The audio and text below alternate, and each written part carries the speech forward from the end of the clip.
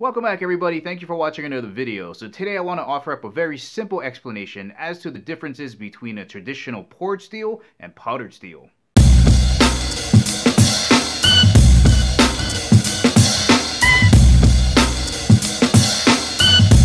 So let's take for example the steel used in the Brigand by Civivi Knights. Alright, this is a D-tool tool steel and it's available both in your traditional poured steel and powdered steel. Alright, let's start off with the poured steel. Alright, let's say you got this bucket of D2 molten steel. It gets poured out, then it gets formed in one way or another into some bars or some slabs or whatever it is, and then it gets either hot rolled or cold rolled to help align the grain structure and really try to reduce the amount of gaps and spaces within the steel. Now over on the powdered side, it starts off basically the same. You have your molten steel of D2, except now it gets poured into a separate machine that takes that molten steel and turns it into a powder. So now you've got these little tiny granules of D2 steel that get put into another machine that gets heated under extreme heat and extreme pressure, and then it pops out in the shape of a slab or a cylinder or whatever shape they want it to.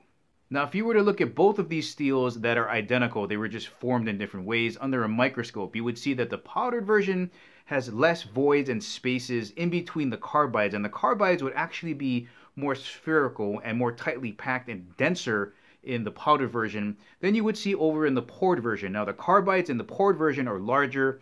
They almost look like shattered glass, and you would see a lot more spaces and voids in the poured version. And of course, the more tightly packed you can get a steel to be, the better the qualities are. So it basically takes all the characteristics of the poured version and just enhances them. So it seems for now that powdered metallurgy is the way that the steel industry is going to be heading.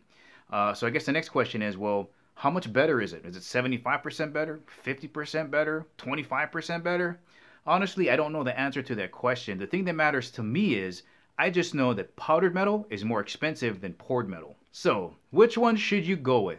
I can just leave you with this little bit of advice. I don't really pay that much attention to steel unless I needed to do something very specific, like let's say be very corrosion resistant, like the H1 from Spyderco. Other than that, when I'm looking at a knife, I just look at the profile, how it feels in my hand, and maybe what I'm going to be using it for, because honestly, most of the stuff that we're going to be using those knives for can be done by a box cutter. So if you're going to take away one thing from this video, just remember that advances in steels are always going to try to reduce the amount of space in between carbides and the voids that are left behind. The more tightly packed that they can get that, the better steel that you get. Alright guys, thank you for watching, and remember, tune in to see my review of the Civivi Brigand. Guys, thank you for watching. I'll catch you in the next video.